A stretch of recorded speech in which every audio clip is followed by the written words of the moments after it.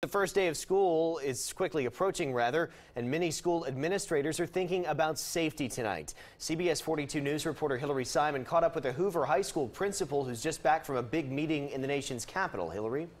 Yeah, Jack, Principal Don Hewlin with Hoover High School testified last week to the Federal Commission on School Safety. The topic was school resource officers, and he feels good about how the meeting went. Just a week before school, students and parents are already stopping by for registration. When those kids arrive on my campus, those parents and guardians expect me to protect those kids until they go home. So that's a daunting task. Hoover is known to be a top safe school and will have 4 school resource officers this year. It makes me feel great to send my kids to the high school. I know I'm going to send him and he's going to be safe.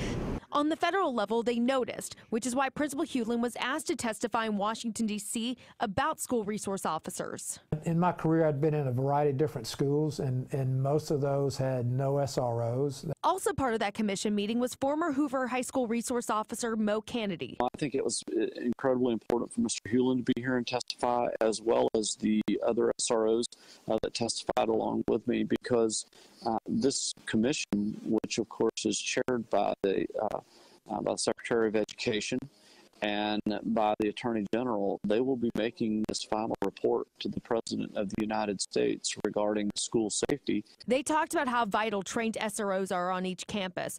Principal Hewlin says he was humbled Hoover is looked at as an example, but knows that they aren't immune to danger. That's something that keeps me awake at night, is being able to provide safety for everyone on this campus. There's no entirely safe school. We can't guarantee that. We just have to keep working on it every day.